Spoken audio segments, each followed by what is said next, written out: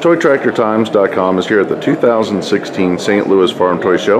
We're here with Peter Houge, who has a great display with lots of activity going on. Thank you for bringing the display out to the show.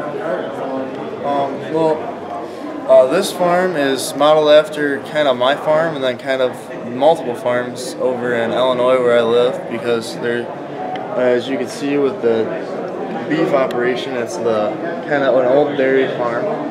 So they took the dairy farm and made it into a beef operation, because there's actually been a lot of dairy farms around where I live. My dad used to milk cows when he was younger to make some money.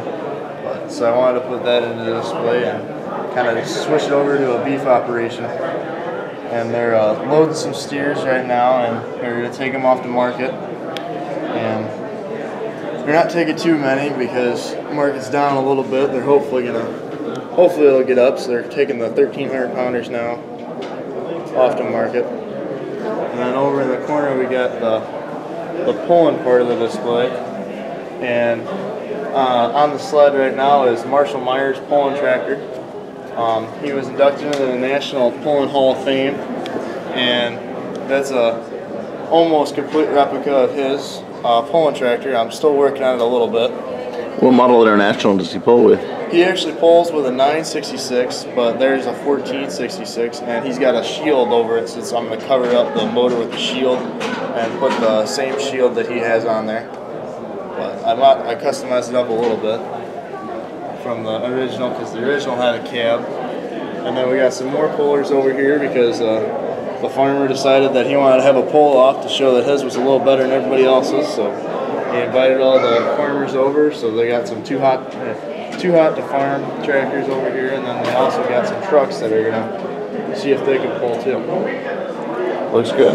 I guess the 9030 down here is disking up the track. And yep, the 9530 just got done disking up the track for him, and then he's on lunch break right now, so he just kind of parked where he stopped. We got one of the farmer hired hands bringing the anhydrous in on the field to lay down the anhydrous for the next year. Then we got a couple of them trucks that think they're gonna win. They're getting ready to pull into the main entrance there and kind of go in there and see what they got. And then over on the shed area, we got a scale model of my dad's shed that we have at home. And at the moment, they're actually unloading the shed and loading a trailer to take to a local horse farmer with a 4020 with a Houge hay accumulator attachment for a 10-bale pickup. So they're taking out the manual labor involved in that one. that's always a nice thing to do. And see the hay mound inside here. Yep, that's about 1,500 bales. It would be about that size of a hay mound. And then they had to empty out that part of the shed, so they kind of just parked all the equipment out in front. I mean, this is kind of fulfilling. And then behind the shed here, we got Jason Ogden brought a load of gravel, and he dumped out the gravel, and they're spreading it out through the farm. They're shedding it out through the driveway there with the John Deere skid loader. And then after they get done with the cornfield, they're going to switch over to the beans. They had a little bit of a wet hole, but the field doesn't look too bad. They had some weeds growing, so they took the sprayer over it one more time to kill all the weeds. And they finally died out. And then we got the house with the in-ground pool and the play yard for the kids. And the family's all stopped by for harvest season, so they're in there getting lunch. Get another shot of the shop here. Yep, the shop's got a FW40 in there, and then a 6030 John Deere with a 2-row corn picker, getting ready to go pick some more corn for the feed calves. Looks like a garden here. Yep, we got a sweet corn patch with some sunflowers for the doves. And they put some snow fence around it so the dogs wouldn't get in it, but it didn't quite work.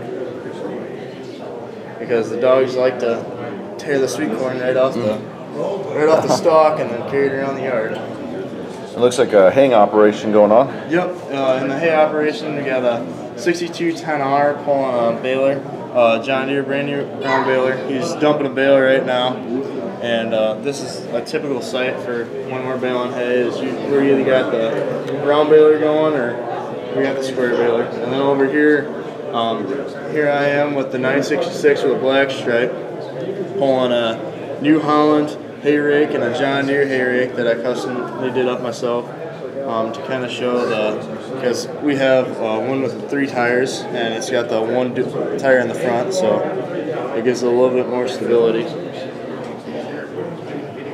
And then in the shed there we got the S660 getting ready for harvest. They just started corn, so they ain't too much of a hurry, but they're going to finally get that one done. And I got it illuminated with some LEDs to show the combine off a little bit. We got the bean header there waiting to get out after the semi gets done unloading. We got a 4240 on the loader and the auger there. It looks like they're getting some corn off out here. Yep, we got a 9500 John Deere 50th anniversary edition. Going pretty hard for corn. He's got a little bit of cab corn going, but ain't too bad. This means it's an extra good year. Yep. And what tractor's on the grain cart here? It's a 8420 John Deere. It's the same one that we run on our grain cart. And then he's pulling the big old Kinsey 1300 tracks. And then we got a Pete 359 pulling a Wilson hopper bottom. I custom did the Pete myself to model after my dad's semi. You gotta look at the. He just got full, but he got ran over a little bit, so.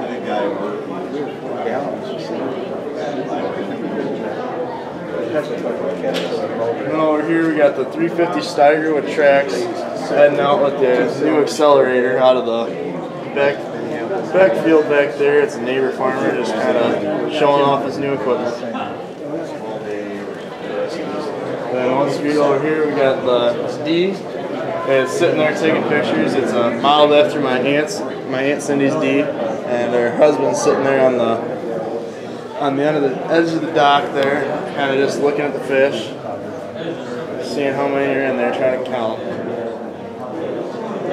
It looks like an old farmel tucked away back here. Yep, it lit on fire one day, so they kind of just pushed it over there, and they might get back to it for a project someday, but you never know.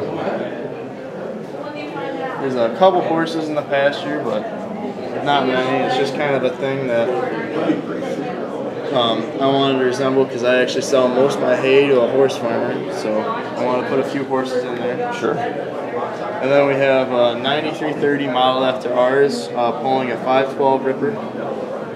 And that's the tractor that we just traded our 8300 in for. And it's a great tractor. We haven't had any problems with it yet, so that's always a good thing. 9330s are a popular John Deere four-wheel drive. It's like cows are eating a little bit of deer corn. So they spilt a little bit when they were putting it in there, so. But they're getting quite a bit of it. Did Mommy get enough pictures? Well, thank you for the tour of your display, and appreciate. We enjoyed seeing your farm out at the National in Iowa in November, and good to see another big display here in St. Louis. Thank you very much.